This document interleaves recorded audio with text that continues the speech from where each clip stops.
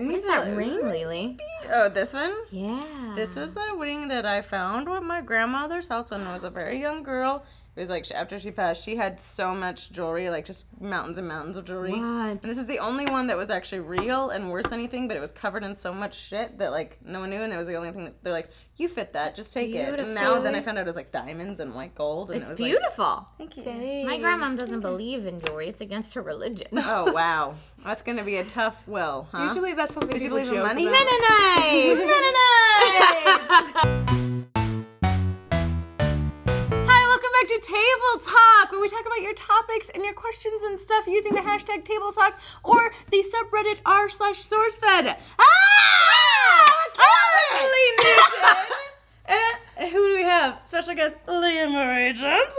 Hello. Yay! And I'm Trisha Hershberg. Leah, welcome to the show. No, this is your first time, baby girl. So great to be here. I know, so great to be So here. great to be So great to here. be here. So, since you're a complete Table Talk noob, Newbie. you get to pick first. Oh, no! I'm gonna do it. Okay. I Leah close just my returned eyes. from Coachella. Hence Oh, her bracelet. yeah. She had a great time. It was amazing. Uh-huh. Okay, here I go. Are you ready? Yes, I'll read it out loud. Mm-hmm. What's a song? Oh wait, should I say their name? Mm-hmm. All right, Lindsay K. Burton. What's a song you used to like but now you can't stand? Hashtag Table Talk. Oh. This is good for you, just coming from Coachella. You're know. on the musical I mind know. anyway. Jeez, there's so many like songs that they just play on the radio way Way too too much. much. You used Yeah. to like and now can't stand. I know what mine is. It's that happy song. Oh my gosh. And I loved it. It is, so but it doesn't much make in me the happy beginning. anymore. Yeah, It it really really doesn't. I was like, in the beginning, I was literally like, this is like a mood changer. And then I was like, now I'm like, no. And it's on It's everything. just, like you change the Stop. station and it's on a country station. And it's You like change it happy to like a and- rap I know. station. It's on that too. It's just everywhere. It's everywhere. So It is. annoying. It's getting everywhere. And you're just like, I'm no longer happy. You're ruining the happy. You're I ruining don't know. it. I go through phases with songs. Like I feel like in 6 months or like if I've gone on a 6-month happy withdrawal, then I'll Yeah. hear it again. I'll be like, I like this song. Yeah. I'm the complete opposite. Okay, so there was a song, oh my gosh, back in middle school. Do you remember that song? Oh my God. Yeah. Baby, I hate that song. Baby, let me love you down. So many Many ways to love you. And now you hate it violently? I hate it. Yeah. Why? There's some kid did it in the talent show in middle school, and he danced to it, and I would have to like watch him practice because I was also in the talent show. Oh no! So you just heard it, and it was Yeah. good. Was he? Was he a No, good but dancer? that's the thing that made it really bad. He was just a really bad dancer. He didn't have a routine dance. He just made it up as he went. So, sir, your routine was so bad, you ruined the song for people. For her. But he was just sorry. really one of those guys that was just like, let me I just down. didn't Oh, like the that body kind of roll. So anyway. He knew how to do the splits, which was cool. That was it. That was Yeah. his gung ho piece. The split. Like, he ended with the Finale. splits. He was cool though. He went into the crowd and everything. He worked it. He just didn't know how to dance. I like it. In any way, shape, or form. He's just doing it and splits. Thank you, everybody. Good night. I think we should incorporate that into a lot more And things. yeah, You're just randomly like, you checked out at the grocery store and all your coupons worked. Splits! Thank you. Good night. I Put it in love it. regular life. I'm trying to think of a song that I You used to think- think was awesome, and now, maybe no, because I still think they're awesome. I like really bad songs, and Yeah. I'm fully okay with that. Like I'm like Cartoon Heroes. That song's great. I never we are heard the that. I know. Cartoon Heroes. Whoa. What song is it? Trisha I'm listens pretty to sure it. it's from a does it. cartoon. I know. Yeah, I was like, well- are you sure that's not a cartoon? No, and from the window to the wall. To That's the all. wall. That song never gets That song- old. That song never gets old. Until some kid comes up and is like, split! Until some little kid you is good like, night. until the sweat drips down my. And then you're like, you're not "Ew, okay. This isn't, listen, buddy. Not okay, little You one. just gotta own it. You just gotta own, yeah, she's right though. You do just have to own that sometimes. You're like, look, it's happening. Haven't you ever been that girl? I was that girl in 7th grade, and I look back at it when I was like Wait. just dancing and just like Wait. sweating. You don't have to admit to everybody that the sweat drips Just down on my my balls balls. I on know. the internet. Well, you're welcome, world. Put that in Reddit. No. But really, I remember being that 7th grade girl and like just dripping sweat and just being like, we're dancing. I'm that girl still. I just like to dance. But sometimes I just give up. I'm like, I look ridiculous. I remember halfway through, I'm like, I don't know how to dance. The best thing about Coachella is nobody knows how to dance. Yeah, they're all You're just like super no one duper cares. white. You're just feeling it. Like the music, there's no like way to do it. You just like kind of flow. I like when there's like the flow because I've been like a couple times and the one time I remember there was like a flow and we were like, everyone knows that this isn't the right type of music, right? It was like some like violin quartet thing and everyone's like, what? So wait, you both have been in Coachella. Yeah. I've never been in Coachella. I go to the Philadelphia Folk Festival, but that's very different. What advice would you give a Coachella noob now that you've done it? Bring water. You can't bring water. I know, isn't that the worst? It sucks. If you have to hide water anywhere on your person, that's what I would suggest doing. Because you have to buy water, but then those lines are so long, and you're just like, it's so hot out there, and you're like so thirsty. I'm going to use my flask to bring water. Yeah, you just shove it Surprisingly, right on the side. there was no lines for water whenever I went. Yeah, really? No lines. There's always... And the place that I went to eat every single time, the place that I only liked, never had a line. It was like a falafel stand. What was it? Was it health food? No, it was chicken fingers and fries. I had chicken fingers and fries for 3 days straight. 3 days straight! Wait, and what was everybody eating? What were the popular food booths? I don't know. There was like this place like that had pad thai. I tried that, didn't like it. Yeah. So it's like not trying anything else except for chicken fingers. She's just like that girl. You're like super earthy, chicken fingers and fries, everybody. Okay. I love it. No, that is, like, I think maybe, I don't know what news you're supposed to give to Coachella. I mean, I think my friend went too with me. She drove up, and she was really stressed out the entire time. Like, why? I feel like you just need to, like, let go. You just need to be okay with everything. Like, nothing is ever going to turn out the way you want it to. Especially like, not when in you show those up. huge situations. Yeah. There's a lot of people, There's so many people. It's so people, crowded. You mean it's like so what hot. how you want it to turn out? Like getting a good seat and stuff? Well, like that. It's actually awful. Coachella's awful. Don't even go. She just went from it was so awesome to awful, straight up bad. It's hot and sweaty, and it like you go into the crowd and people smell bad. I think. Oh yeah, this is my So tip. bring nose Leah plugs. had a different experience. She let go, but if she was gonna give someone advice, she'd say, "Don't go." Let go, but like if you're a stressed out person, just don't go. But for the people that you really want to see, I would say. For the main stage, just go into the back. Like, you can still see the stage just fine and, like, hear the music perfectly. But, like, it's just so much better than being, like, crowded. And you could dance from far back. And do your dancing. You can just dance from far So back. what my list that I'm making from this is nose plugs. Yeah, Arrive early. And binoculars. She will write those down on the list, too. She's a list girl. Good. Really is. And stay far back from the crowds. So that you have room to dance. With your chicken fingers and fries. Bring your dancing shoes.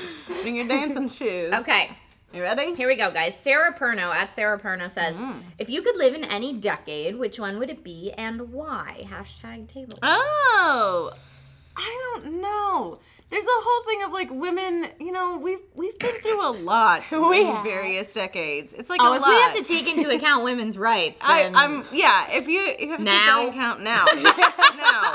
Yeah, exactly. However, if we don't, let's say we have all the same rights no matter which decade you pick. Let's just say that. Then I would do 1950s because of the A-line dresses. They're perfect for my body type. I agree. 1950s. And hear me out. I know that I would kill it in Victorian times. Like, super white, thick. Yeah, girl. I'm posing with a lot of fruit. Yeah, I think that, but then I think I'd be one of those girls that would just be naked on a couch 24/7. Because again, like just like the thick and then the white, like pale. That Titanic picture. The Titanic picture. That's you. I would just be that. I'd like one of those girls from Paris. Yeah, just pass me like your French girl. Yeah, like French girl. I know that I would kill it in those times, but. Yeah, I think A-line dresses, or no, because I'm so used to technology. I'm an asshole. You know, like, you're like, I'm used to all of it. I'd be so sad. I'd be like, well, just text him, darling. Oh, we can't? There's an operator? Okay, damn it. Yep. You know? Rotary phones for life. Rotary phones for life. I know. When would you want to live? I know. Oh, this is hard. Maybe like 60s or 70s. Yeah, you'd be like a 60. I was thinking that you would. You'd be super duper boho. I would love it. I would be like a little flower child. You already look like kind of a flower child. My long hair, and I'd just be like chilling. But like, I love like high-waisted flared pants. I have a pair. Ooh. I've only worn them as like a joke once, but I was like, these are actually cool. Yeah, they're great now. And they're coming back hard. Yeah. All that 70s stuff is coming back. It. I feel like they're no good for the short girl. Oh, because again, we're short. You're tall. You got those legs. I have the legs, but not really. My legs.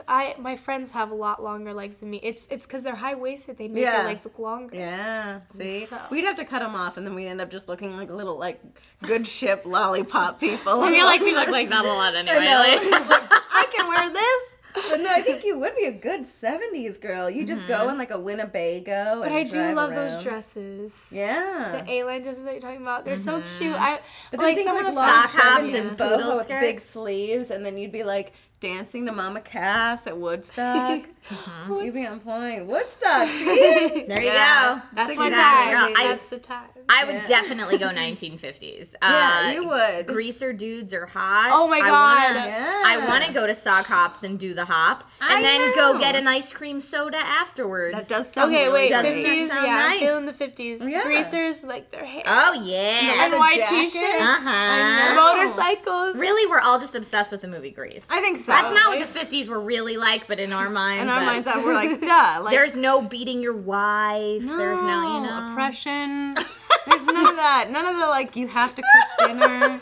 Yeah, we're glorifying it. We want to live in the movie Grease. Yep, done. Or the movie about Pony Boy, because all those cute guys in it. Well, all the guys are cute. Outsiders, yeah. I know how you would know. Outsiders is such a good movie. Outsiders is such a good movie. It was a good, I remember reading the book and being like, bleh, and then watching the movie and being like, I love this. I don't think it had anything to do with the Teen Beat actors they cast in it. Yeah, Rob Lowe. I was like, hello. I didn't finish the book. I was supposed to. I didn't. And then you watched the movie. Yeah, then the teacher like brought it in. I was like, I could get with this. Yeah, yes, I could get with this. Literally, all the girls in class were just like, and all the guys were like, this movie's lame. Whatever. Such a lame movie. They still make you read The Outsiders. That's so crazy. There's certain books that they just make you read, like Huckleberry Finn and all those ones. I know, and you're like, there's a lot of other good books. Huckleberry Finn was another one. The book was a no-go, but that movie, Jonathan Taylor Thomas with Brad Renfro.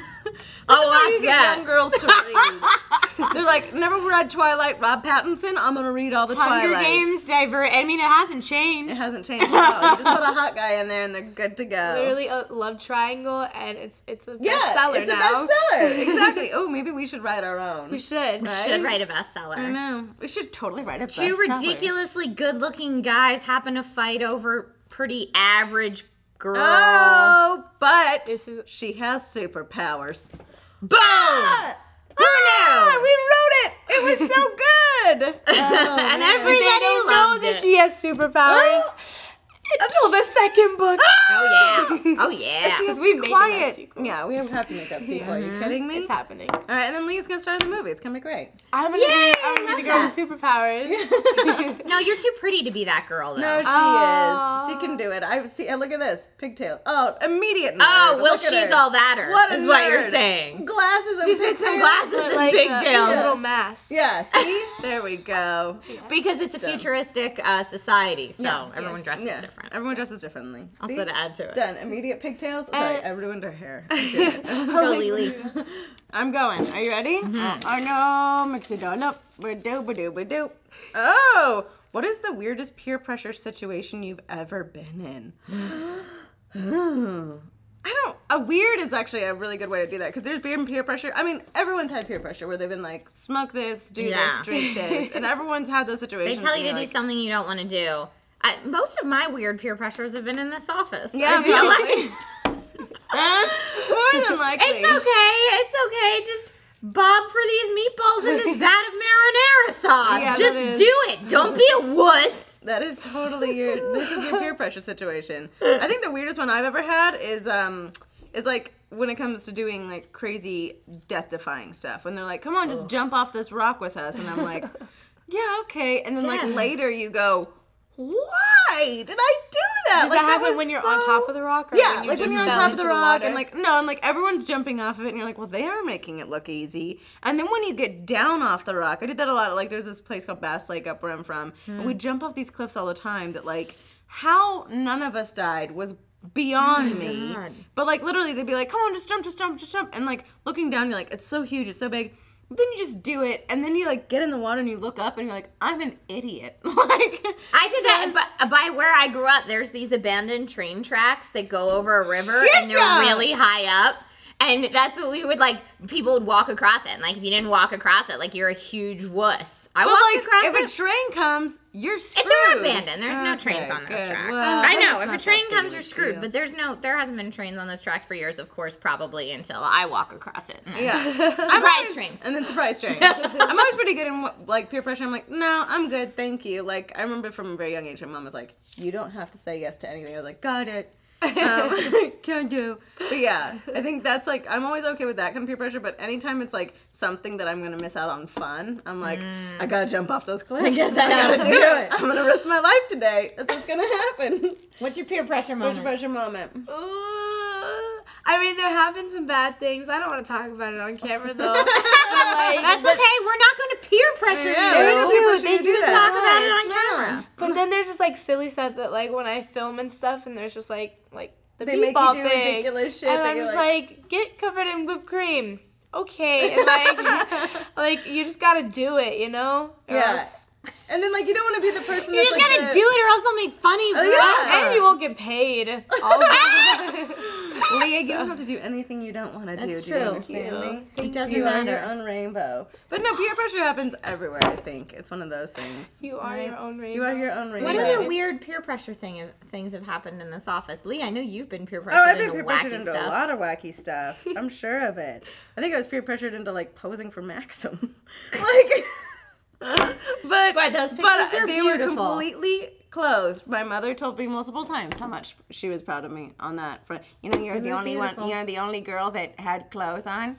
You're the only girl that had in clothes the Maxim top 100. I think it's mainly like, I don't think it's a peer pressure thing. I was okay with that. I thought it was like really wonderful that our fans did that. But it was also one of those things where I'm like, I am one of those girls that doesn't know how to do the French girl poses. So I'm always like, you got to work on your French girl if you're going to be in the Victorian age. Are you?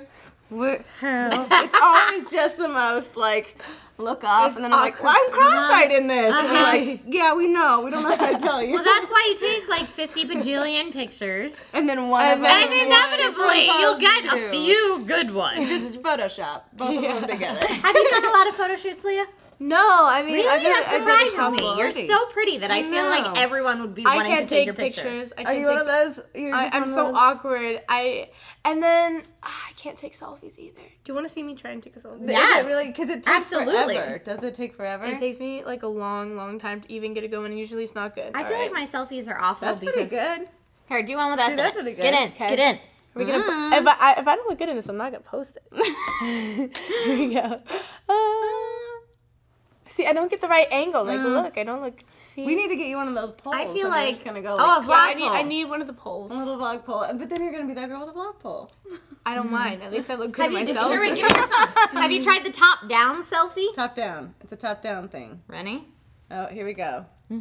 Guys, you're watching someone. This is such a 2014 thing. You're watching someone take a selfie. I think that's the Instagram picture. I feel like I kind of.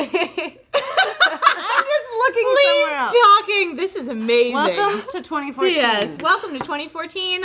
You should choose to live in this decade. Yeah, absolutely. Selfies. It just happened. But first, let me take a selfie.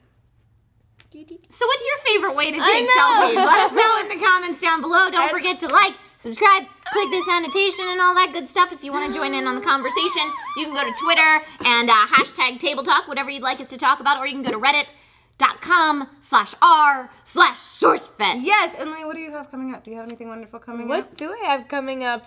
I can't think of anything right now. Where can people find you? Where can people find you? Twitter. Follow me on Twitter, Leah-Marie-Johnson, and my Instagram is legit_Leah because someone stole my name. Leah. Are you? But I like legit no. Leah. It's I like pretty legit cool. Leah a No, lot Rihanna's more. Instagram is Bad Girl Riri. See, you have to go along Legit with that. Leah. Legit Leah. So I gotta keep it OG. You know? I love Total OG. Real. Thank you for Legit. playing with us. I love it. This is fun. It's wonderful. We're going to go to Burning Man together now. We are. We're all going to go to Burning Man. And we'll arrive early.